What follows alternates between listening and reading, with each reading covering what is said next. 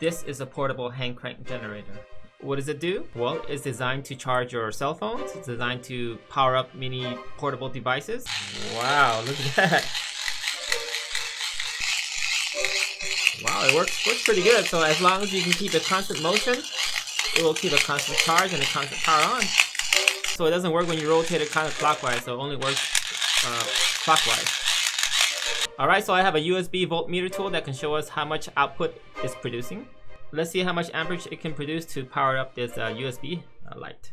Okay, so the USB light, it can output about 0.1, 0.2,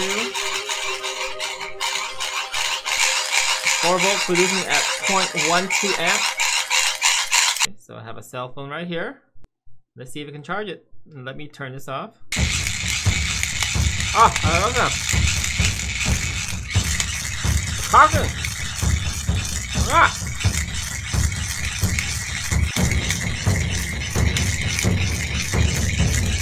Ah.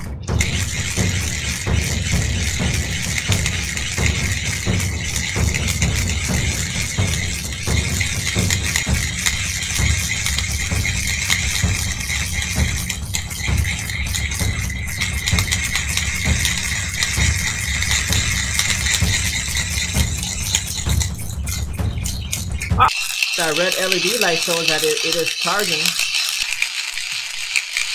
Charging.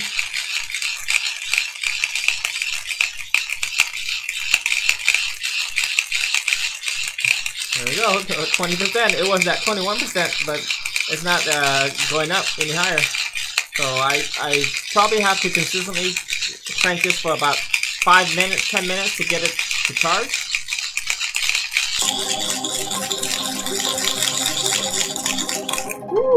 Okay, so in order to charge any device effectively, if it spins too fast and too loose, it's not charging and outputting the correct amperage.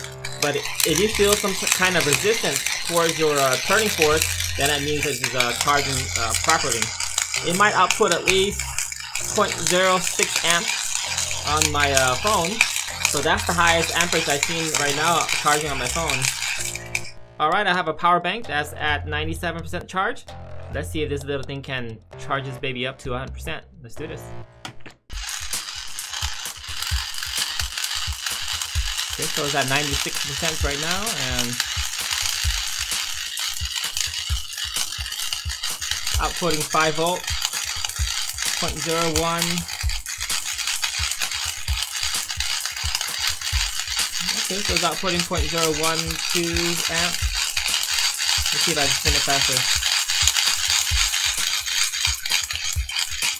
There we go, 98%. Wow. Okay, let's keep on going.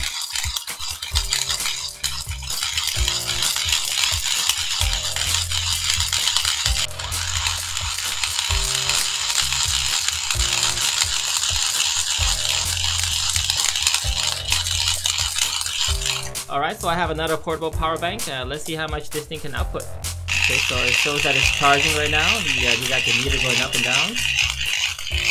Charging at 4 volt, 0.07, 0.08, 0.1. If I go faster, yeah, if I go faster, 0.1. It has a lot of resistance right now on the handle. 0.1 amps, 0.13, 0.14. Okay, so 0.19 is the highest I've seen. Woo. I recommend you go get one from eBay or Amazon or GearBest or AliExpress. You can get this for about $2 or $3. But the only drawback is that you have to wait at least maybe 10 to 30 days to get this to ship to your house.